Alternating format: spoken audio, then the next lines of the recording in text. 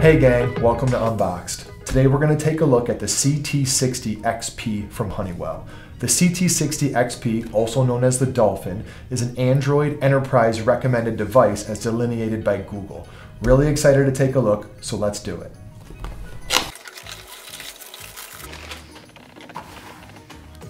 So let's get into some of the details here. First impression in holding the Dolphin in my hand is it feels great.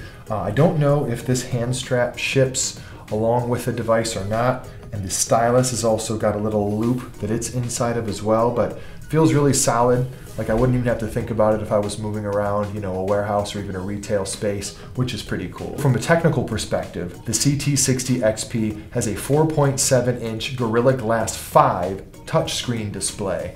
It has 500 nits maximum brightness, so really easy to read and to see outdoors as well as indoors. The product specifications note that it's usable with a finger, a glove, or a stylus. The device features Honeywell's extended flex range, which uses autofocus to capture even severely damaged barcodes quickly without latency.